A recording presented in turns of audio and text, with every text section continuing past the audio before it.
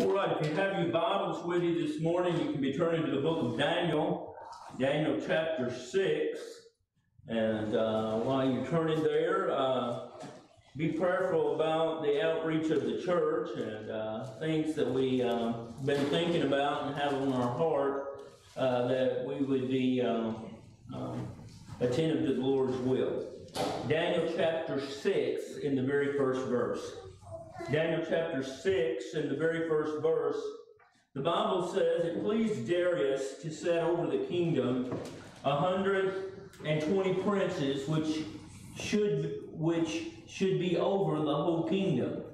And over these presidents of whom Daniel was, and over these 3 presidents who Daniel was first, and the princes might give accounts unto them, and the king should have no damage.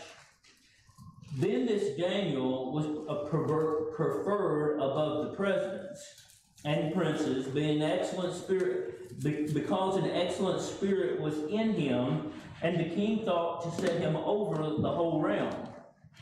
Then the presidents and princes sought to find occasion against Daniel concerning the kingdom. But they could not find none occasion nor fault, for as much as he was faithful, neither was there any error or fault found in him. Then said these men, we shall not find any occasion against this Daniel, except we find it against him concerning the law of his God. Then these presidents and princes assembled together to the king, and said thus unto him, King Darius, live forever. And all the presidents of the kingdom, and governors, and the princes, and the counselors, and the captains, have consulted together to establish a royal statute, and to make a firm decree, that whosoever shall ask a petition of any god or man for 30 days, save for thee, O king, he shall be cast into the den of lions. Now, O king, establish the decree, and sign the writing, that it be not changed according to the laws of the Medes and Persians, which alter it not. Wherefore King Darius signed the writing and the decree. Now when Daniel knew that the writing was signed, he went down into his house, and his windows being open in his chambers toward Jerusalem, he kneeled upon his knees 3 times a day, and prayed and gave thanks before God, as he did aforetime." Dear Lord, we thank you and we praise you for an opportunity to meet with your people here today. God, we give you praise for that. We pray for help, Lord, that we might preach your word according to your will and according to what it says, Lord, and not what we think, but according to the truth of your scripture. This morning we pray for your guidance and your help as we lead the church. God, we need it. Most of all, Lord, we pray that you'd fill this place this morning with the Holy Ghost. Lord, that you'd shake your people up, that the men of God here would be troubled about the situation in our land and in our hearts and in our homes, Lord, and that you'd cause us to be stirred up with power. Lord, we pray the women would be yielded into a spirit of prayer and support to their husbands this morning. God, we pray for that. Lord, we pray for our nation, and we know it's all under your hands. We give you the praise and the glory for it. For it's in Christ's name we do pray. Amen. Now, I'll be preaching this morning on the thought, another day of service. Another day in the kingdom of God. Another day where we do and we are obedient to the will of God. Now we're going to see where Daniel gets into something of a situation, and he gets into that situation because he's faithful to God. Now, the health and wealth teachers that are out there today will tell you the more that you're faithful to God, the more that you'll be enjoying. But that is not true. Now, you may enjoy a closeness unto God, but this world's going to hate you. If you're close and driven unto the Lord, it is not pleasing to this world. It'll make people upset. And listen, the more worldly they are, the more they're going to be upset with you. And that is the nature of the service of the man of God. So what are you going to do on a typical day? And you think about yourself. I don't know what your typical day is. I don't know exactly how your day is carried out. I just know about mine. And I've often wondered, on a typical day, am I in the will of God? And on a typical day, could I be branded a Christian by what I do and what I say and where I go and what I do and what I wear? Could I be branded a Christian on those standards? And so we find that Daniel was such a man. Now, in the first verse, it pleased Darius to set over the kingdom 120 princes, which should be over the whole kingdom. Now, I want you to see that throughout history, God has used men almost invariably, whether that they're saved or lost, they go under His power. And a lot of people don't get that. See, the Bible says this, for this reason I have raised up Pharaoh. From the birth of Pharaoh until the day that he stood in full defiance against God, that's the reason he was made. That's the reason he was created. And sometimes I wonder myself if what was my reason to be in this place.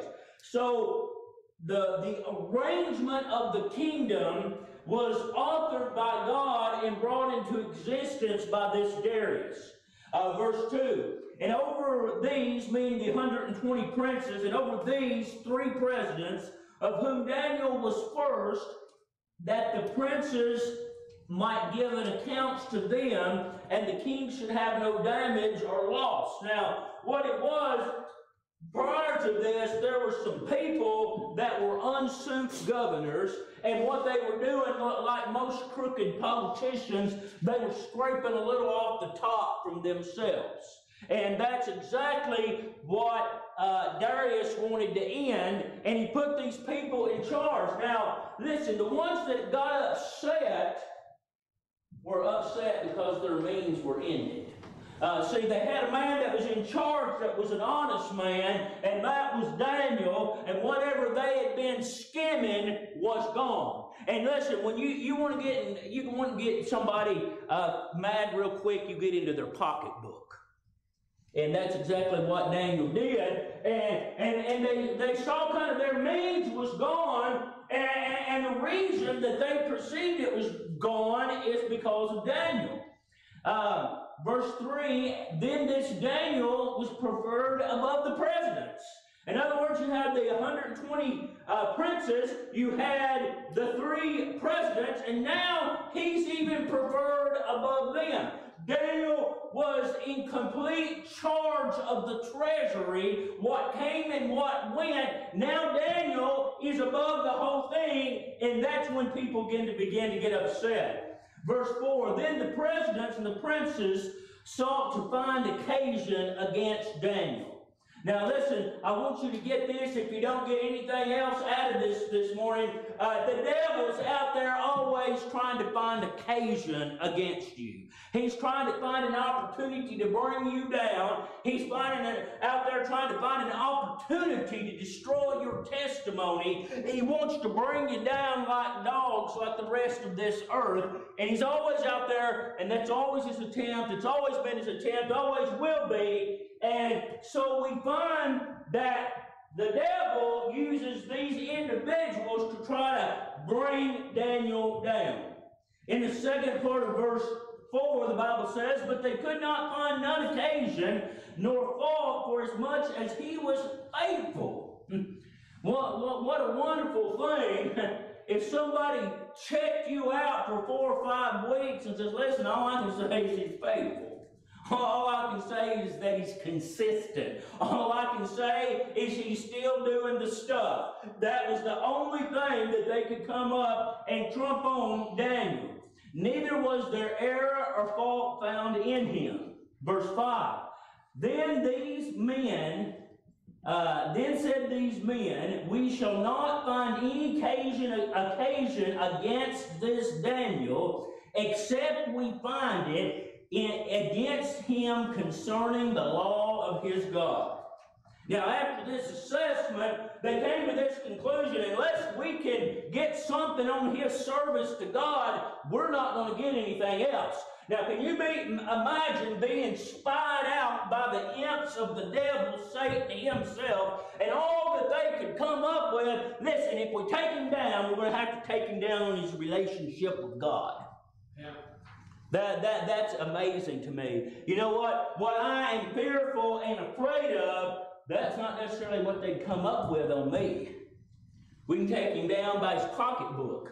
We can take him down by his children. We can take him down by his wife.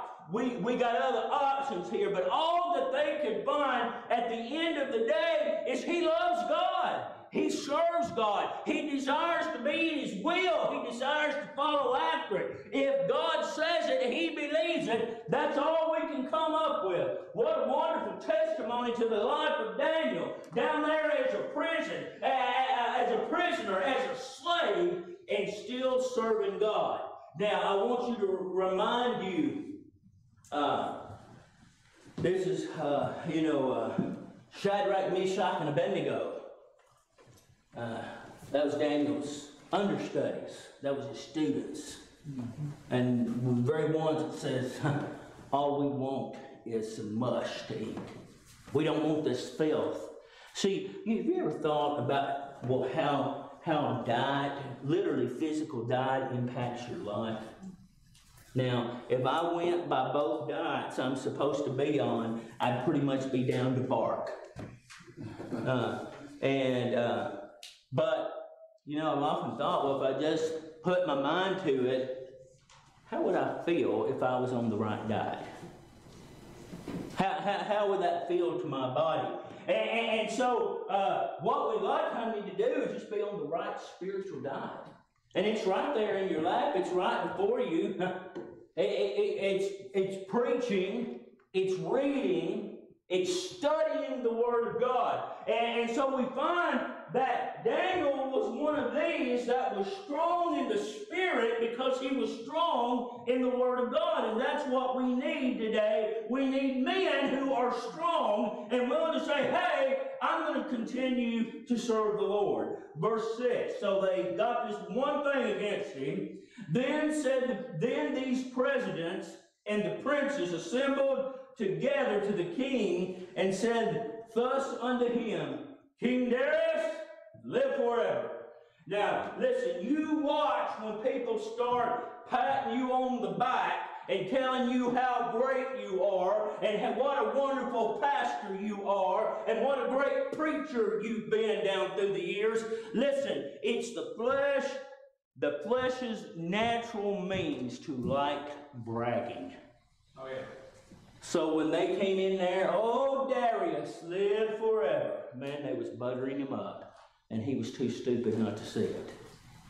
See, we need to be very cautious about that. When people come our way and say, woo-hoo, and stuff like that, just be sure. Because you know what? When people really love the Lord, they're going to have the spiritual sense enough to say, blessed be the name of the Lord.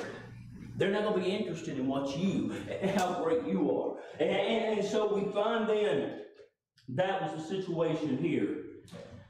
They were buttering Darius up. Verse 7, all the presidents of the kingdom, the governors and princes and counselors and captains have consulted together to establish a royal statute to make a firm decree that whoever shall ask a petition of any god or man for 30 days, say it be for thee, O king, he shall be cast into the den of the lions. Now, I want you to see that the government was being manipulated against God's people. And listen, we live in a day and age today where the government is being manipulated against God's people. Now, me and some of the brethren talk about it before church, and it's out of control, carrying these stupid statues being torn down. Listen, that's just the tip of the iceberg. Because you know what? Out here in Dover, Tennessee, when people run by this little building, there's a lot of them out there. That's an offense unto thee. See what I'm saying? I can't stand what those people believe. And you know what? It won't take very long to bring her down. Right. Like I said, this is just the tip of the iceberg. There's more coming. And so we find that this decree creates a situation for Daniel. Am I going to serve or am I going to cave in? That's a determination, is it not? Now, and some, and just to give you an example, in some states, they make homeschooling laws so strict that you almost can't do it. Now, praise God, Tennessee's a looser than most, but they got you where they want you. What if they decreed there is no more homeschooling? What are you going to do? It comes then that you have to make a choice, right? Now, I don't remember this, but Mom remembers when they actually made the law that people had to go to school, children, I mean. And way back in the hills of Carlisle, way back, there's the Anderson family, they were Norwegian. Mama knew all their children after they had to start coming to school, but the closest school was Carlisle, and they walked almost 7 miles to get to the school.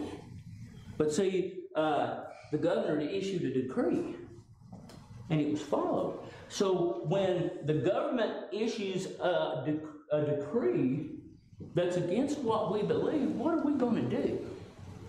See, when it happens, it's too late to plan. So you have to be ready kind of when the day comes. And listen, Daniel was ready. He knew it was coming. He knew how they hated him. He knew they hated his honesty.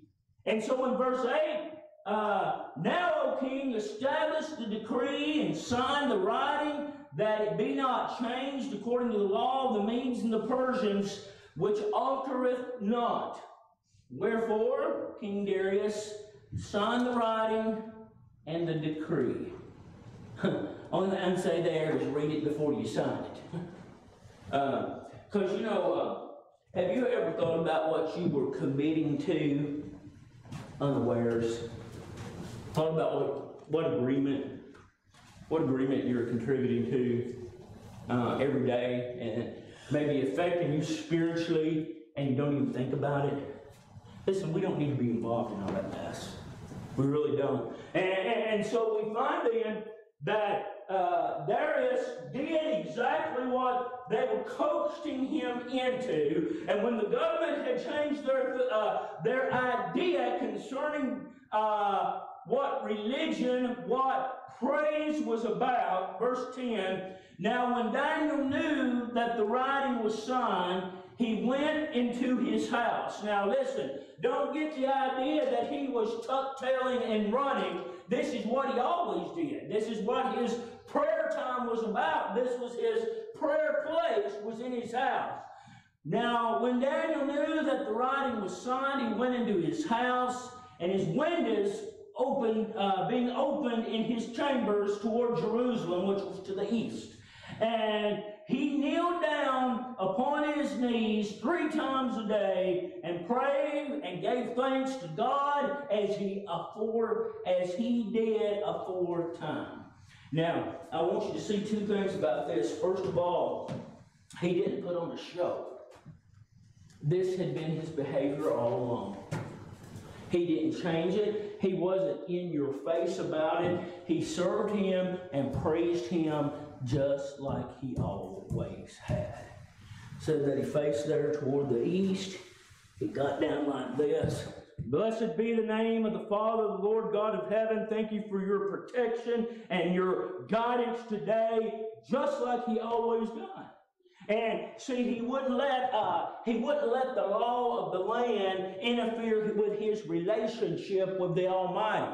And we need to be in the very same situation. We do not need to let the law of man interfere with our relationship with Christ. And more than that, just what the world has to offer us does not need to interfere with our relationship with the Almighty. And so he did as he did aforetime. Verse 11. Then these men assembled and found Daniel praying and making supplication, which is praise and glory and honor before his God. And they came near and spake unto the king concerning the king's decree. Again, whatever you sign, you be careful. And hast thou not made a decree that every man shall ask a petition of any god or man within 30 days, save thee, O king, shall be cast into the dens of the lions?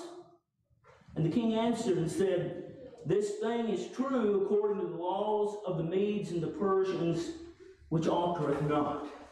Now, I want you to see in the end of verse 11 that he says, yeah, it's true according to the laws of the Medes and Persians. Listen, there's a law that's much higher than the U.S. Constitution. There's a law that's much higher than the speed limit through Dover. There's a law that's authored only by God and with God and through God and for God. And that's the ultimate law. See, what's going to happen in these next few months is it's going to be decision-making time. Are you going to go with the law of man? Or are you going to go with the law of God? That will be our ultimate decision, will it not? And so we find here that Daniel, already spiritually prepared, went with God, and then they bring this law up against him. Verse 13, Then answered they and said before the king, That Daniel, which is of the children of the captivity of Judah, regardeth not thee, O king, nor the decree that thou hast signed, but maketh his petition 3 times a day. Now, I want you to see, first of all, that they were still watching Daniel. They were still observing him. They were still looking at him. They were still seeing what he was going to do. You know what? The world is watching you. Right. The Lord God of heaven is watching you too. And He's seeing everything you do. All your little thoughts up here, He's seeing what's going on all the time, every day. You know what? That's quite an humbling thing for me. When I think sometimes my mind gets away with me on things it ought not to do, ought not to be studying about, my God is there in the middle of it.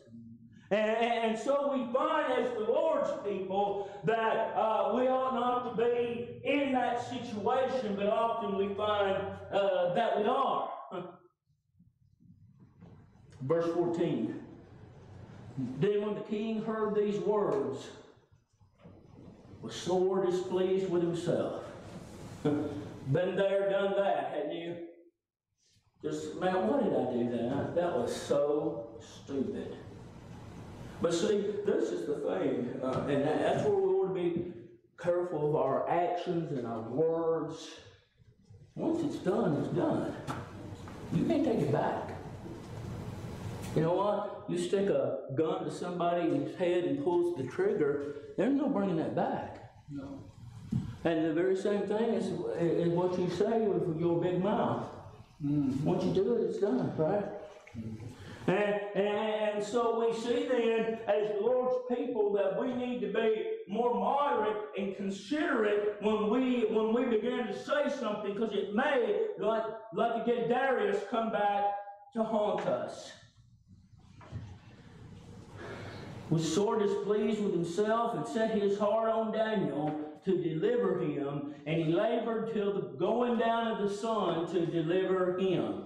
Now, I want you to see what it doesn't really give the actions that Darius did to take place, but he was working and petitioning and trying to do something on Daniel's behalf. Now, that sounds good, and I believe if he had got some kind of decree through and freed Daniel, he would have done it. But listen, see, God on this day, just a typical day, He had different plans. You know what? If God had delivered Daniel by Darius, that would have been a miracle. But see, when he delivered him by something that was no less than a great miracle, what more praise comes to God? Who would have got the praise if Darius had got that legislation through? Darius. Right? And so we see then what would look like catastrophe to us was actually a good thing and was an exciting thing, and it didn't upset Daniel because all praise then come to his God. Then the men, verse 15, then these men assembled unto the king and unto the king, King, O king, of all of the Medes and Persians, that no decree nor statute which the king established shall be changed. Then the king commanded, and they brought Daniel and cast him into the den of lions. Now the king said unto him, Thy God, whom thou servest continually, he will deliver thee. Now, I want you to see two statements in that, two proclamations. Daniel, I can't do it for you. Now, see, there'll be times in your life when the very best of friends come by and say, you know what, there's nothing more I can do. There'll be times when the doctor looks you eye to eye, shakes his head and says, I'm done. See, what would horrify most of us on a typical day like that ought to be a time of praise and worship. Because then, and can you imagine an infidel like Darius saying, your God is able to do this? That alone is a great testimony that the leader of a heathen, ungodly nation saying, I know your God's able. See, this situation was created so that the Lord God might be magnified and might be lifted up even more than usual. It was all for his praise. Then the king commanded, and they brought Daniel and cast him into the den of the lions. And the king spake and said unto Daniel, Thy God, whom thou servest continually, he will deliver thee. And a stone was brought, and they laid it upon the mouth of the den. And the king sealed it with his own signet, and with the signet of his lords, that the purpose not be changed concerning Daniel. Now, after this great statement of faith, see, this is where, you notice through this, Daniel don't say anything. You know what? I think we can stop and this is not right. This is not fair. I was just protecting the king's money. But Daniel never raises a voice. Who's that remind you of? Lord Jesus, doesn't it? He never said a word in his own trial. I said, are you king, the king of Jews? And he said, you said it. And so Daniel doesn't say anything, but we find this heathen king coming to his defense. And then so much faith did Darius have, they wrote that stone into place and he initialed it, signed off on it, and with the full confidence that God was going to be able to deliver him. See, I've often wondered how much can we sign off on our faith and say, this is what I believe and this is where I'll stand and this is where I'll remain. That's exactly what Darius was doing. Verse 18, then the king went to his palace and passed the night fasting. Neither were instruments of music brought before him, and sleep went from him. And so all through the night, you have the king of Persia, the king of the largest empire that was at that time, going on before the Lord and not eating, not doing anything but praying for the deliverance of Daniel. You know what a God that is, to bring the mighty ruler, really the ruler of what would have been the most of the whole world at that time, brought him to his knees on God's man and in his behalf. That's what our God can do. Why do we limit him? Why do we say, woe is me, we're in a bad shape, the government's collapsing, blah, blah, blah. Hey, our God's still on the throne this morning, and you know what we need to do? We need to quit worrying about all that and just simply find, hey, you know what? There's a little town down the road there, 20 miles. Ain't nothing but heathens down there. They don't even know what sovereignty is. Won't we go do something there? See, that's exactly what our God can do. When we're focused on him and not focused on what the world has to offer and what the world is doing. verse 19. Then the king arose very early in the morning and went in haste into the den of lions. And when he came in the den, he cried with a lamentable voice and said unto him, and the king, with a lamentable voice unto Daniel.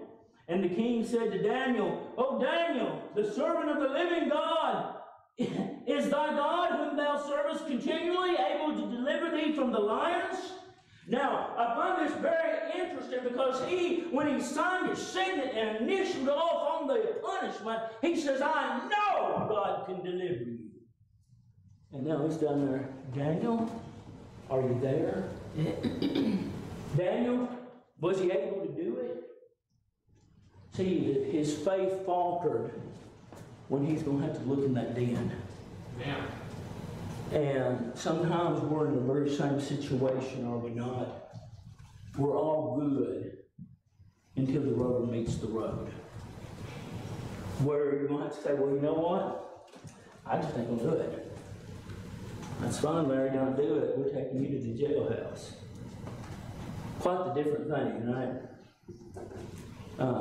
And so we find here that he had spent that night in fasting and prayer, and he runs down to the tomb, and again, very indicative of the women as they went to the Lord Jesus' tomb on that morning, expecting a dead man, expecting rotted flesh that they could finish with aloes and myrrh, and finding an empty tomb. They didn't expect that. And we don't expect God to bless us either, do we? Yeah. We think we're beyond that in 2020, but listen, dear friend, we're not. Our God's not changed. He's still in the soul-saving business. He's still in the business of delivering people from eternal hell. He still does that. And if I didn't believe that, listen, I'd quit preaching and go to the house and just go on with the rest of the world. But I believe that he is still doing that every day. Then said Daniel unto the king, O king, live forever. Isn't that a wonderful thing? The very things that began his mockery and began his trial. O king, live forever. Daniel answered, you know what? You can't think that I wonder Daniel was just a little bit of a smart aleck. The very same words. See, God's able, isn't he? God's able. But I think Daniel was a little bit different than that bunch that was skimming off the national treasury. He really meant it. You're our king. You know, as long as they're not contrary to the law of God, and they had let these they had let these Jewish men go by their own diet. You know, as long as it's not contrary to the Word of God, we can go with that. But see, there'll be a time coming when it's contrary. Whenever, hey, you can't do that anymore. You can't do that. Let sodomites be part of you. Then listen, then we have to stop. But until then, the government's okay. And so we find that Daniel answered him, O king, live forever. Verse 22, my God had sent his angel. I think that's a very unusual wording there, don't you? Because, you know, the Bible says in the New Testament that we all have our own angels. And they're our protector, they help us along the way. But in this text, it says that God himself sent his own angel to protect Daniel in that situation. You know what? The only thing I come to that, and I believe the Bible teaches us very clearly, there are some angels that are stronger than others. There are some angels that have certain purposes and they don't cross over to a different area. But here, knowing the work would be very, very difficult. He sent his own angels to go down there and get them lions, shut their mouths, lock them up, and don't let them touch Daniel. Now, you think about that, that is an amazing thing, but see, lions have these things too. And apparently they were under the control of the Almighty as well, because see, a lion can kill you with its claws. And he don't have to eat you to death. And so we see that these lions were in perfect submission of the Almighty and delivered Daniel. My God has sent his angel and has shut the lions' mouths, and they have not hurt me, for as much as before him innocency was found in me, and also before thee, O king, I have done no hurt. So he says, listen, I didn't steal your money. Then was the king exceedingly glad for him, meaning glad for Daniel, and commanded that they should take Daniel up out of the den. So Daniel was taken up out of the den, and no matter of hurt was found upon him, because he believed in his God. Can you imagine when they're pulling him up out of that hole and maybe going up on a rope, and they're getting him up there, and they began to examine his arms and his back, and there wasn't even a scratch on him. See, it's because he believed God. Yeah.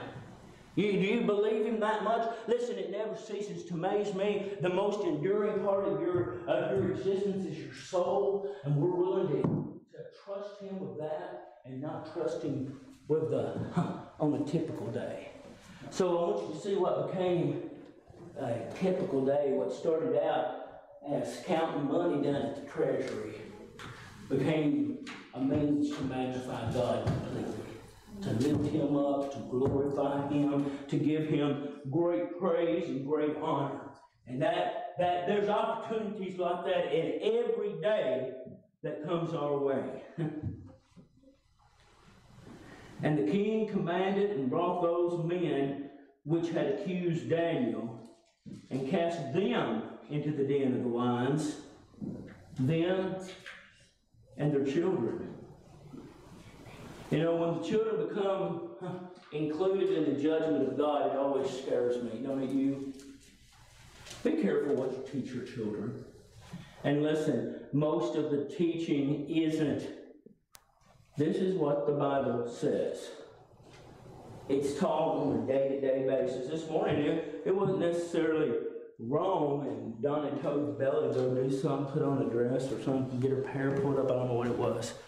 And she said, okay. I said, no. That's yes, ma'am. You don't need your mama okay. And see, I wonder if I'd have let that slide. Oh, that ain't gonna be too much. I'm busy, I'm pulling on Joey, I've got things to do. You go ahead and let that slide for about 18 years, and you see what happens, and you see what you come up with.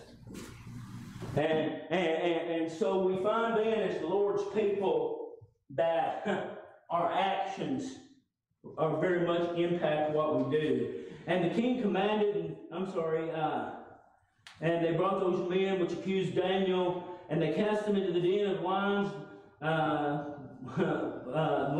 them, their children, and their wives, and the lions had mastery of them, and break all their bones and pieces, wherever they came to the bottom of the den.